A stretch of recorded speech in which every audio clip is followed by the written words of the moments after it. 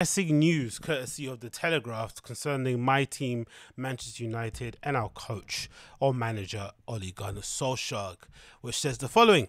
Man United look to back Ole Gunnar Solskjaer with new contract despite Europa League final loss. Ed Woodward, who I thought had left his post at United, who's kind of seat pastures new and, tucked his tail between his legs and ran off, but somehow he's still calling the shots and deciding things like new contract, which just says everything he needs to know about United. But it says Edward to reward the manager despite defeat and will spearhead United's summer transfer plans ahead of his exit in December. So he's exiting in December, making one last final. He's leaving us with one last final cupcake, which is basically giving Ole Gunnar Solskjaer a 3-year contract, which is just typical of United, isn't it? Absolutely typical, man. It says the following: Ole Gunnar Solskjaer will be backed with a new contract and the summer signings in the transfer market, spearheaded by an outgoing executive vice chairman Ed Woodward, despite Manchester United finishing the season without a trophy. United is disappointed in the Europa League final this week, but the campaign is seen by the club's board as progress, which is frightening.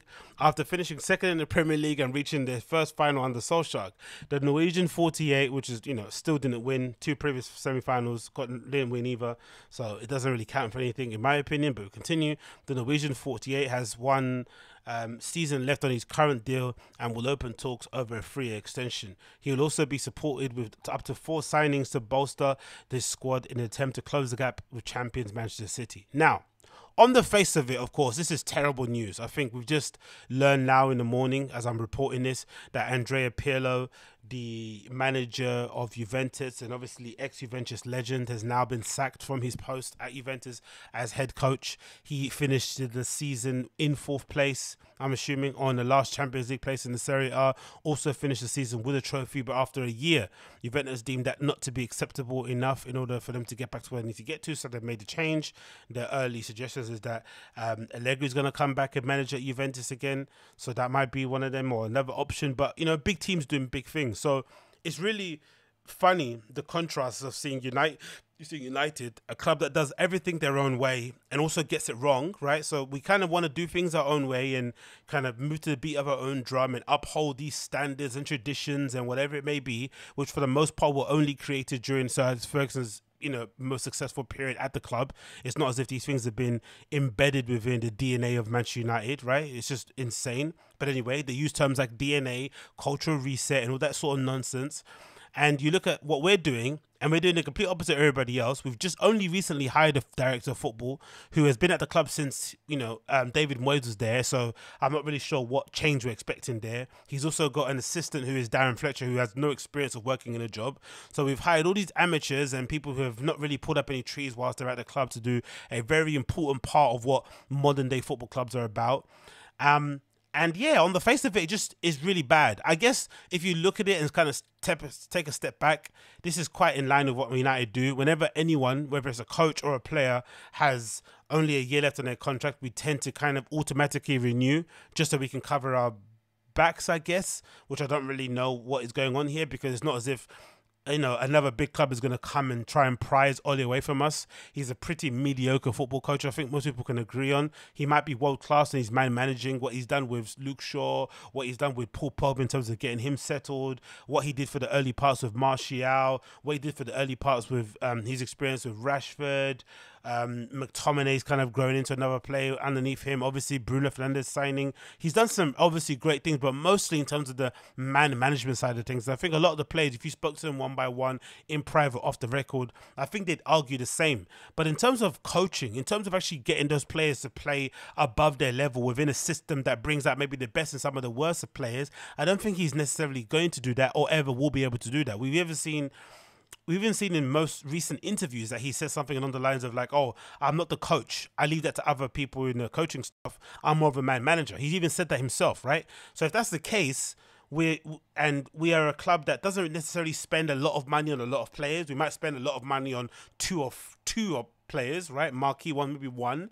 but we're not exactly going to go out and sign the 4 to 6 players that we need. Maybe 4 first team players, and maybe the other 2 can be players that can fill in the squad. But we definitely need 4 first team players to come in and challenge and maybe stake a claim for their starting role in the starting lineup, in order for us to have any semblance of an opportunity to challenge, amazing clubs like Man City, who are run very well compared to us from top to bottom, who have a supreme coach, who have unlimited funds with their owners, obviously with some maybe not so desirable methods of attaining their wealth, but still they have a far better avenue and option to do so than we do. So it's looking a bit worrying. I got bins. It's looking very, very worrying of how we've kind of rewarded what looks like what looks like progress. We've actually rewarded failure, in my opinion. But hey, we continue.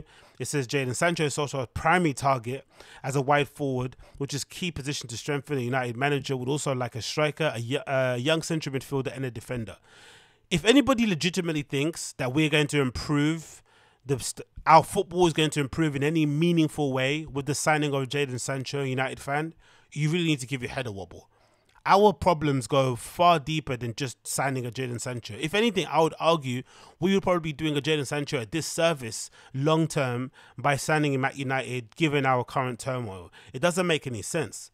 Like, none of our players make sense. If you sign a Jadon Sancho, you can't have Jadon Sancho playing in front of Luke Shaw or Aaron Wan-Bissaka. They're not good enough, right? You need fullbacks who are good enough on the ball and technically to bring out the best in those sort of wingers. Just imagine the horror shows that we're going to see wing play between Jadon Sancho and Aaron Wan-Bissaka. Like, it's just too bad. Really, really bad. So there needs to be a complete overhaul with how we kind of play the game. And even in terms of our ball playing centre-backs, like, none of them, maybe with the exception of maybe Lindelof, maybe Harry Maguire on a good day, you would call ball-playing centre-backs, right? They kind of can play on the ball because they're professional football players, but they're not going to exactly progress the play. So we're going to need a number 6 to come from deep, collect the ball from the centre-backs, and then spread it up the pitch. Who's that young defending midfielder going to be? Declan Rice? You think we're going to sign Jadon Sancho, Declan Rice, a defender and a midfielder? Jadon Sancho and Declan Rice and a striker? Do you honestly think that's going to happen after we just signed Edinson Cavani to a new deal? It makes no sense. Jadon Sancho alone, even with this, depreciated market in the COVID era, Dortmund now know we're desperate, having been, embarrassed in the Europa League final against Villarreal, seventh, place finished team in the La Liga and stuff. They're going to still want to put us over a barrel in terms of the pricing for Jadon Sancho. It's not like we're going to get him for like 20 million. We're still going to pay north of 70 for him. So you think we're definitely going to get Jadon Sancho and Declan Rice in one window? I doubt that very much. But if we do, that's going to be our only 2 signings. And do you think with the addition of Jadon Sancho and Declan Rice that we can legitimately close the gap between Man City? I still think we're going to go into next season trying to finish in the top 4. I don't think top 4 is a given. I think this season was such a weird one, was such a one-off that I don't think it's ever going to be replicated, especially with the lack of fans really affected. Maybe some teams, especially our away record, was maybe greatly influenced by the lack of fans in the stadium. But Arsenal going to come good, I reckon, after another, disappointing year with Arteta in charge. For sure, Tottenham are going to improve. If they end up hiring Conte, that's going to take them to a whole nother level. Liverpool, of course, are going to come good again. Chelsea, of course, are going to do what Chelsea do and compete. Man City are going to do what they've always done and compete and probably win again. Can we legitimately say that we're even going to be challenging Man City? I'd say we're going to be challenging and fighting for our lives to get into the top 4, especially with Champions League football.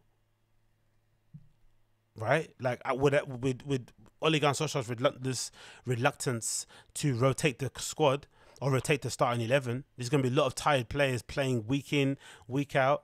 It's not going to be fun. It's not going to be pretty. I guarantee you that. Borussia Dortmund understand to be desperate to sell in the summer to raise money, it says, while a list of United offloads could be headed to a potential sale of either David De Gea or Dean Henson, with both goalkeepers understood to be unhappy with the prospect of starting next season as second choice. That's an odd one with the goalkeeping one, isn't it? It doesn't really make any sense. We gave De Gea a bumper contract where he's on like 350 mil, or 350,000 per week plus. Then we gave Dean Anderson a contract like he's a number 1 goalkeeper. Then we rotated him all season. Solskjaer wasn't sure which one actually worked. Didn't want to stick with one just for the long term. De Gea plays the Europa League final. So if you're De Gea, what do you think? Do you think you're going to be number one? Probably. There's probably not a lot of suitors for De Gea when he does leave United anyway, because, you know, he's older and he's going to cost a lot of money. He's got to take a pay cut in some extent. United don't like offloading players without getting anything back in return, even if the player is, you know, past their sell-by date. It's going to be an interesting season going forward. Sancho 21 was a target a year ago, but a deal could not be struck with Dortmund, who refused to lower the price point of £108 million. The England forward is expected to leave the West, how do you say that? Westfalenstadion.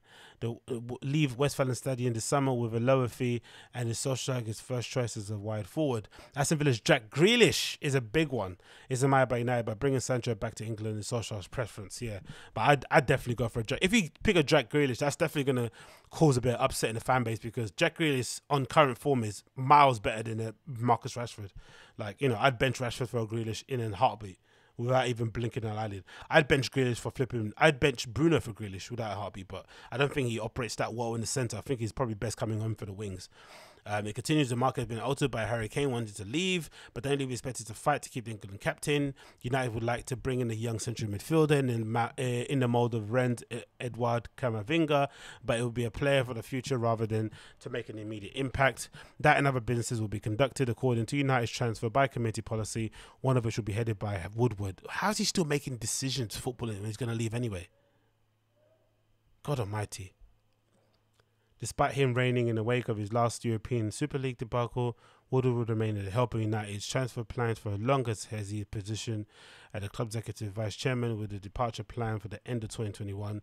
United's group managing director Richard Arnold is widely expected to succeed Woodward, maintaining the club's policy of promoting from within, but it's not currently part of the transfer committee that includes commercial experts such as Matt Judge, director of negotiation Cliff Batty. Who the hell is that? Chief financial officer. Judges the United's chief negotiator on the financial side of transfers, although the Glazers via Woodward have always maintained a hands-on approach and have always final say-so on the deal. The committee includes, so look how many people it takes to sign the player. No wonder we're in, oh my God, man, we're in shambles, man. We do everything opposite of how the top sides do, but then we expect top sides results. We want to have patience with a coach that clearly isn't good enough. We want to, I don't know, man. We have a committee of people, too many of people that probably have no footballing knowledge or aren't quote unquote footballing people. Oh my God. The committee includes Solskjaer, assistant Mike Phelan. What's Mike Phelan doing there? John Murto, the newly appointed director of football at Old Trafford, and technical director Dan Fletcher, who offers insights into United's academy and how emergency lets inform transfer business, as well as the representative of United scouting department. But for as long as it remains in the post, Woodward will oversee the transfer activity, partly in order to effect a smooth handover if expected, as his friend Arnold steps into the shoes. His friend. Oh, Solskjaer had admitted that he would not deem the season to be successful without the victory against Villarreal on Wednesday, and in the fallout of the marathon penalty shootout defeat, he has other squad issues to deal with. Oh God, I might deliver the beacon with other stuff. So yeah, you get the deal, innit? You get the gist. I don't know, man. I don't know. What can you do? Let's move on from that one because it's bumming me out. It really is.